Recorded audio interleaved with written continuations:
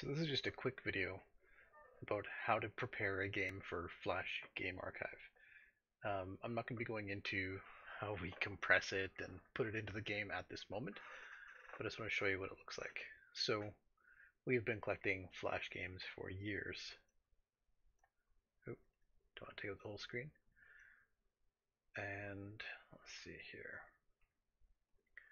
So we've got tons of Flash games.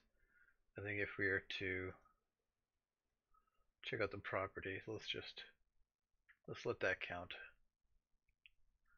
while we do this.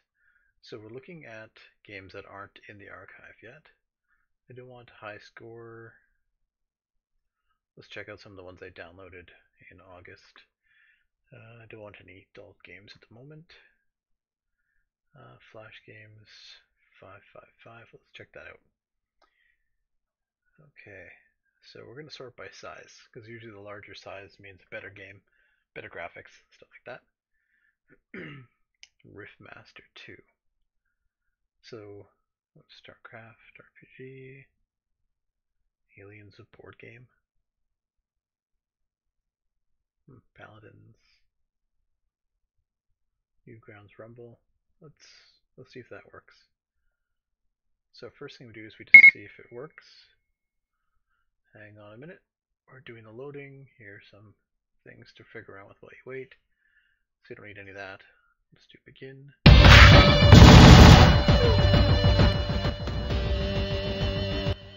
Flash games tend to be too loud. Turn that down a bit. There we go. Alright.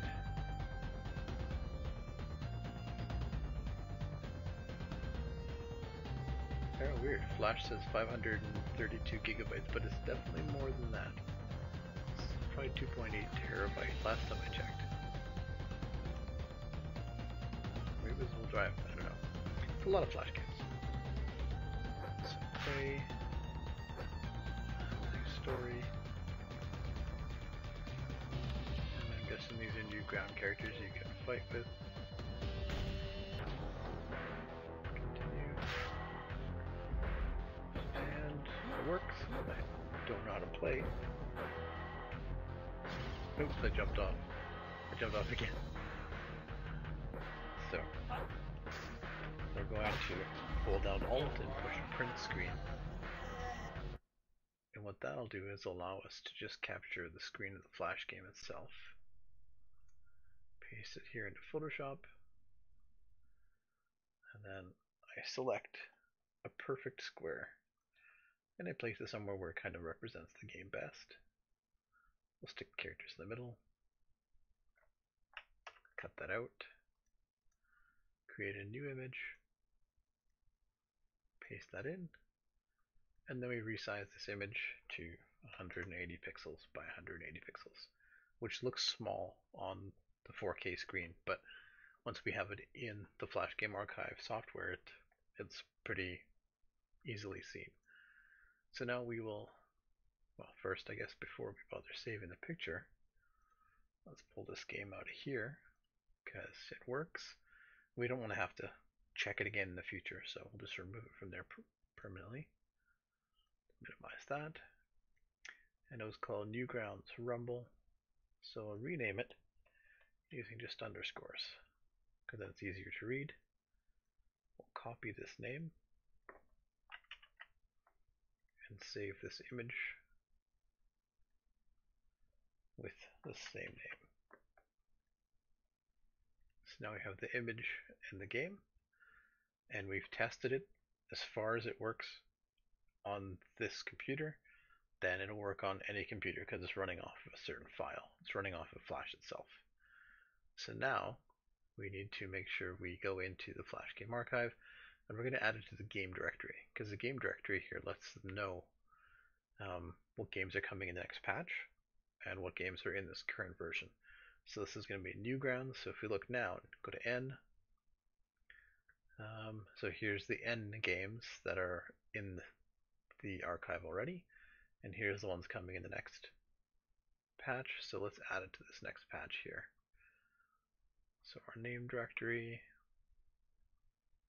game games in next patch. We're going to add a name. And we can just paste the name in there. Just leave the underscore in. It doesn't affect the searching. Add name. Now if we go back here and just do an F5 to refresh. And now Newgrounds Rumble is added to the list of what's going to be added to the next patch. Take these files, and it was a fighting game. So we're going to put it into fighting and just paste it in here.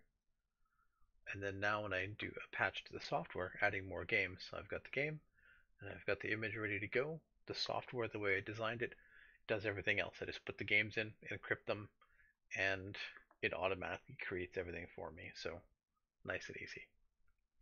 But yeah, so that's all it takes to create a game or get it ready for the Flash Game Archive. We've had a lot of requests lately. Thank you so much for taking the time to ask us to include some games. We've filled, I believe, 37 requests already. Let's make sure I got that number right. Let's go back to the front here. And yep, 37 requests. We filled 2 today. Which ones did we fill today? I can't remember the names of the games, but what they do is they came down to the bottom of the page, help support the archive. They put in their email, and they've requested a game. And every time we can fill a request, we will. You don't have to pay anything on Patreon. In fact, you don't have to pay anything at all.